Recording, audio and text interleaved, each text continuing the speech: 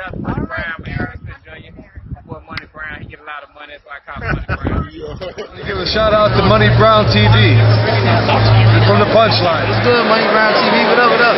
Yeah. Hey, yeah, Money Brown, we on the way up, baby. You got Tulsa coming up, baby. Look at us now. Yo, what's going on out there, Fight World? It's your boy Money back with another one, man. And we talking to 3-division world champion, Naoya, the Monster, Inoue. You know, one of my favorite fighters in the world right now, man. One of my favorite fighters in the world. And I got him winning the Bantamweight tournament. You know, the World Super Series that's going on. What can we say about this man? 3-division world champion. One of the hottest fighters in the world. And damn sure a pound-for-pound fighter. He's definitely on my pound-for-pound list. And if you guys don't got this man on y'all pound-for-pound list, y'all don't know boxing. You understand me? If you don't have him on your pound-for-pound list, you don't know boxing. You understand? The Monster, man. He is a monster. They gave him the right name, bro. They gave him the right name. You know, they should have put the Japanese Monster. Because that's exactly what Naoya is, man. Now, looking at him, man, he's a killer. He possesses everything in his arsenal. But what's crazy and scary about him is his power, his accuracy, and his precision. You know, he's in the Super Bantamweight World Tournament. And I got him destroying everybody. Everybody. Emmanuel Rodriguez, get ready to be exterminated. You know, I'm going to make a video with Inoue and Rodriguez, but right now we just talking to Monster, man. Because he is the truth. He is the real deal. And if you don't know him, you better get to know him. You know, like I said, 3-division world champion. I think he did it in 15 fights, if I'm not mistaken. But he's a bad boy.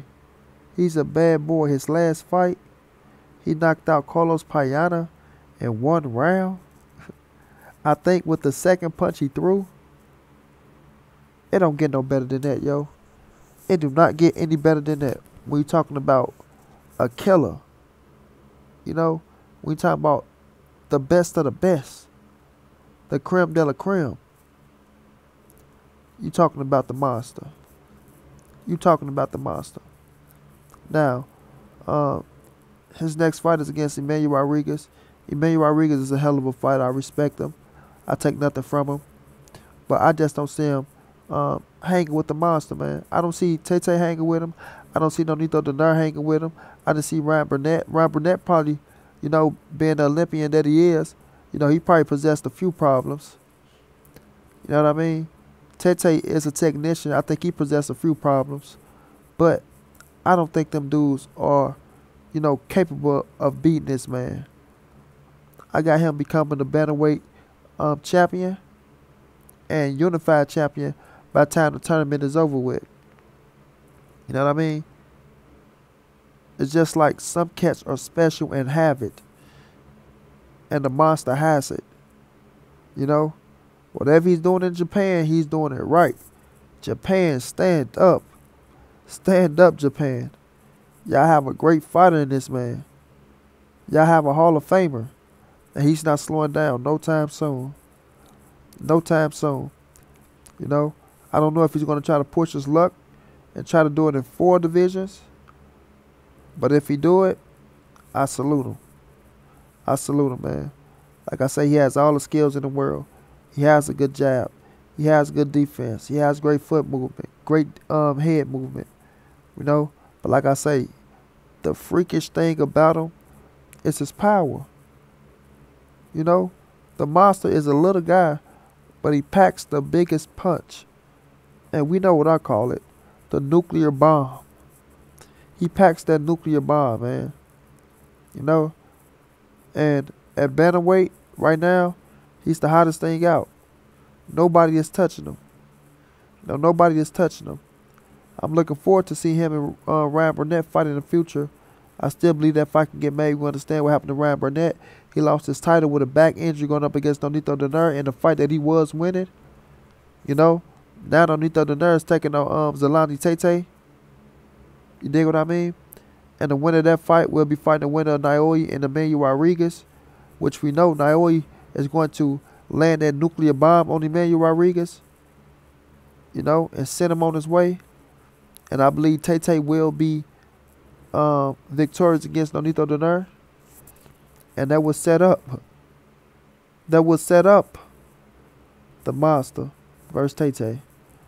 Which, what I thought, you know, I'm not going to say I thought it would be that alone, because I thought Ryan Burnett could beat Tete. But that was going to be a close fight. But I don't see nobody standing with Naoya, man. Like, this dude is the real deal. When you look at him, he go in there, he's about his business. He don't waste no time. He don't play around. He put in the hard work, you know. And skills pays the bills. Skills pays the bills. And I think he's the most skillful fighter at 118 pounds. You know? Like, he's no joke, man. He's no joke. If you guys don't know about him, you better Google. You better go watch his fights. You better study. And you better pay homage. You know? I think these smaller weight classes deserve more recognition. You know, the bantamweights. You know what I mean? They deserve more recognition. Because they are deep. And they are a great class. And they are hell of a fighters. And you do have Hall of Fame fighters in the division. So you must pay them respect. You see, Nonito Donaire went back down. He understood the opportunity that was there. And he tried to take advantage of it. I ain't going to say he tried. He's trying to take advantage. Because he just became champion again going up against Ryan Burnett. Regardless of how people say how he became champion or not, guess what? He's in the history books as a champion at 118 pounds. You know? And Naoya is looking to conquer that title along with the ones that Zolani Tete has. You know what I mean? And come out on top. Come out on top and put Japan on top of the world holding the Ali Trophy with all the titles. You know? It don't get no better than that, man. It don't get no better than that. Now, this tournament was one hell of a tournament. I respected it. It was packed. It had all the champions. And it gets no better. When we trying to get unifications at 47 and at 40 and at 54 and at 60 and at 68 and at 75, it's happening right there at 118 pounds. Right there at bantamweight. The best fighting the best. That's what we want. That's what we want to see. And they giving it to us. So salute to them bantamweights, man. Salute to them bantamweights. They deserve more praise. They deserve more praise. Naoya name should be on everybody pound for pound list. You know? People should be respecting this man. And I feel like he's not getting the respect he deserves. He deserves more respect than what he's getting. You know what I'm saying? He's not backing down. He's taking on the best. And he's demolishing them. And one-sided performances. Putting on a show. Showing what everybody want to see. Knockouts. Excitement. You know? And to come from a little bitty man like him, it makes it that more impressive. And I think people need to pay homage.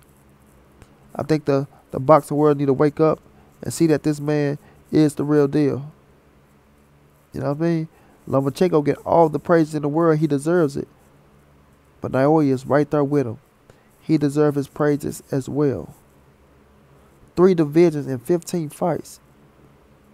14 or 15 if I'm not mistaken. And doing it in impressive fashion against real champions. It's nothing you can say that can discredit this man's journey on the road to being a 3-division world champion. Now in the bantamweight tournament, the Super World Series tournament, the bantamweights putting on spectacular shows. All you can do is salute him and show him the respect that he deserves. You know what I mean? I'm going to say it again. The monster Naoya will be victorious, will win the Super Bantamweight tournament, the Super Series, the World Super Series tournament with the Bantamweights, and he will be crowned the king of the Bantamweights. I already got him as the king of the Bantamweights, hands down, hands down. Performance has been nothing but superb, exciting, and spectacular. You know, I know greatness when I see it, man. I know greatness when I see it. And this man is great. This man is great. It's going to be cats out there trying to deny it and take his credit away. But I'm not going to let them do that. Respect the king, Naoya. Respect the monster, Naoya. Enjoy his fights. And watch that man put on the show when it's time for him and Emmanuel Rodriguez to lock horns and get it on. So I'm going to say it one more again, y'all. I got the monster winning the World Boxing Super Series for the bantamweights in impressive fashion and a one-sided fashion. And I got him knocking out everybody. I got him knocking out Emmanuel Rodriguez. And I got him knocking out Zolani Tete. And that's a fact for Monty Brown. Until then, this your boy Monty. This the NSBC moving. Ain't nobody safe in these streets. Hit them thumbs up. Subscribe to the channel. If you want to donate, it's in the description. Y'all be peaceful out there. And I'll be back with another one. Peace.